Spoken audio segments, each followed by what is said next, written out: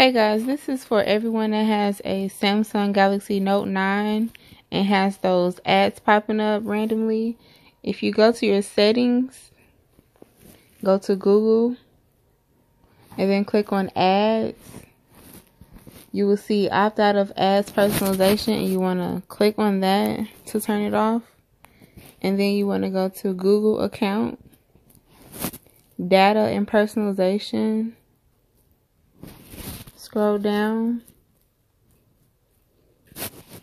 Ad personalization, you want to turn that off. Go to ad settings. Click on to turn it off.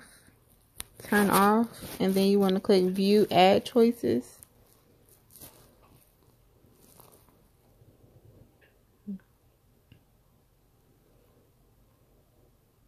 This is basically going to show you what ads has been popping up on your phone and how you can turn them off. So you see here, I've already opted out of all of these, but this one here, I will have to turn my phone off and restart my phone. That way it'll be opted out of that one also.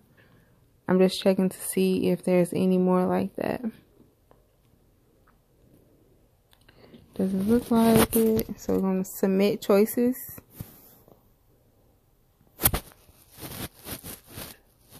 And you're all done.